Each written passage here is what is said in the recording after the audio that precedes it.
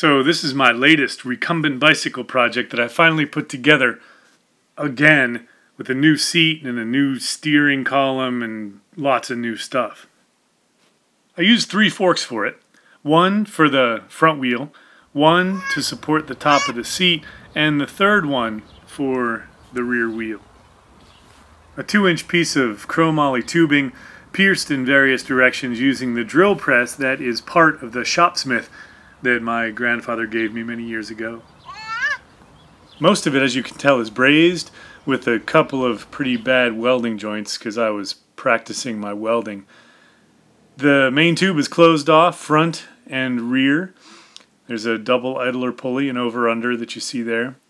I had to build this rear brake tower because I wanted my upper seat support to connect there and not at the rear axle.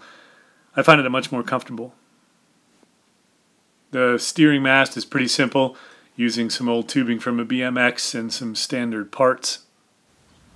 The rear end was a big beefy mountain bike fork with some dropouts, some big beefy dropouts that I'd found, along with a fork that I'd shortened in a different video. The seat is an ice trike seat. Used a stem for the upper end and had to custom make the lower mount for it. The lower seat mount quick releases have been replaced with bolts because I did have a problem with slipping. These idler pulleys, I think I picked them up from Lightning many years ago. There's some details of the seat base mount. The fork, shortened fork acting as the upper seat brace. That's part of an auto exhaust clamp attached to a front axle. The axle has been cut and there's a quick release on that now. I had to mount the front brake backwards and use that little red fitting so that the wheel could steer a bit better.